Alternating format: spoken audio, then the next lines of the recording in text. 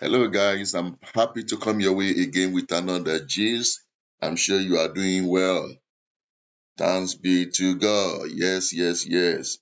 IPOB requests the release of Kanu from the federal government detention. Yes, the indigenous people of Biafra cried out about the poor condition of his leader, Namdi Kanu, who the federal government of Nigeria has put in detention since 2021.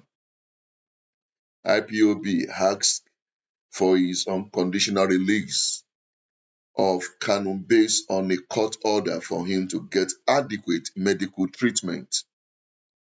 According to IPOB Media and Publicity Secretary, Emma Powerful, and I quote, the information we received on Thursday from one of our lawyers who visited Kanu is very, very distressing.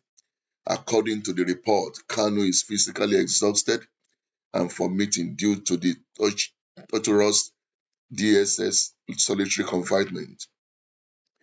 He said, in spite of Kanu's medical condition, DSS has refused to let him have proper medical attention.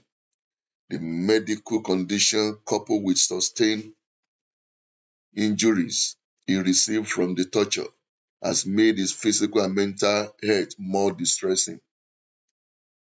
Emma Powerful added, we are demanding his immediate and unconditional release to attend to his failing health.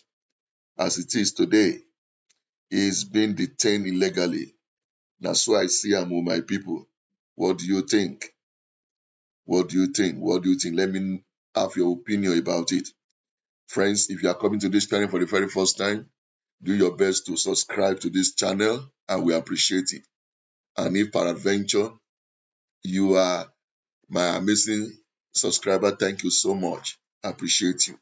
Till I come your way again next time with another gist, take care of yourself and bye-bye. Bye.